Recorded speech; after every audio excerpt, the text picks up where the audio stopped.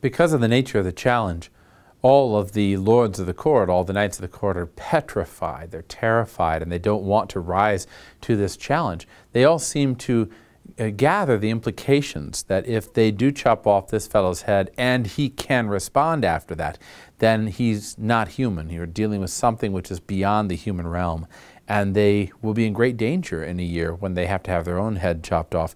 This prompts ridicule, though, from the Green Knight. The Green Knight says this of the knights of the court. He says, "What, is this Arthur's house that all men are talking of? Where are now your pride and your valor, your wrath and fury and great words? For now is the revel and renown of the Round Table overcome by one word, for all of you are terrified, though no blow has been struck."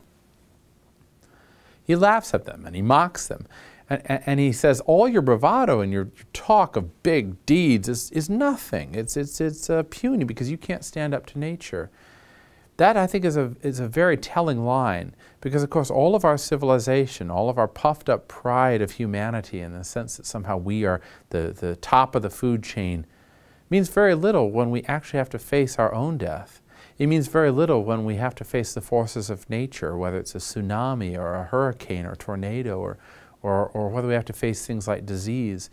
We no longer seem to be full of such bravado when we realize that the human race is actually a very fragile thing. And in the midst of that, though, we are deeply ashamed, I think, deeply embarrassed.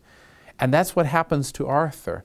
Arthur, it says, the color rushes into his face, and he's ashamed at his own knights balking at this terror, but he's also angry that he can't take on this challenge himself, that he doesn't rush forward and take the challenge immediately, because he, like the other knights, is filled with fear at first.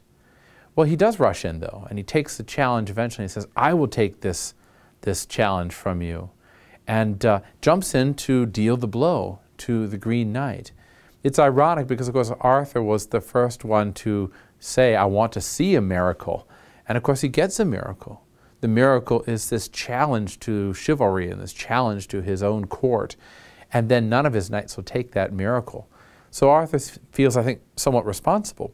And he jumps into the chance to show that chivalry can prevail. Chivalry will allow us to overcome the forces of nature. And he does have the courage to face death. But he's overruled by Gawain, who at the end of 15 says, I, Lord, will take on this for you. Gawain is moved, I think, in the same way that Wiglaf is moved by the plight of Beowulf in the great poem Beowulf, where he sees Beowulf facing the dragon, and he decides to jump in and save his lord. In a similar way, Gawain decides to jump in and save the life of his king, and we see his reasons for doing this in the next few stanzas. So let's look at that together.